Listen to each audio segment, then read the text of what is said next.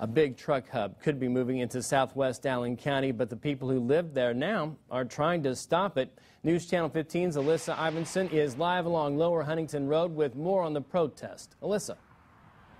Well, signs like these are popping up in these neighborhoods all along Lower Huntington Road. The message very clear: no truck hub. It's a big talk right now. Well, I hope they don't let it go in. No, I don't want it here. Why not?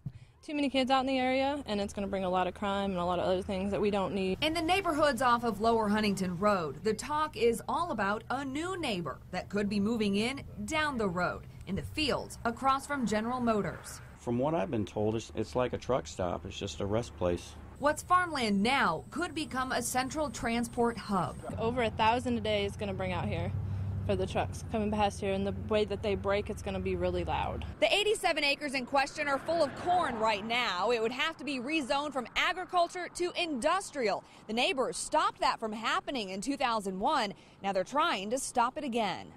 I just don't think it's good for the community at all. The development plan submitted to the county shows a nearly 750 square foot warehouse and parking for 280 trailers.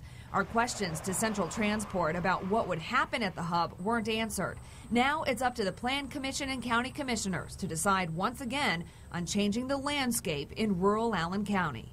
What is your plea to them to stop this?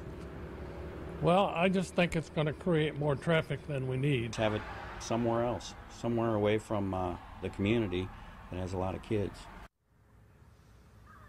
All the neighbors I talked with today say there are several petitions going around to stop the hub, and officials will hear a lot of these arguments tomorrow. There's a public hearing scheduled for 1 o'clock in room 35 in Citizen Square. I will be at that meeting as well, and we will continue to cover this story for you throughout the day tomorrow. Live on the southwest side of Allen County, Alyssa Iverson, News Channel 15.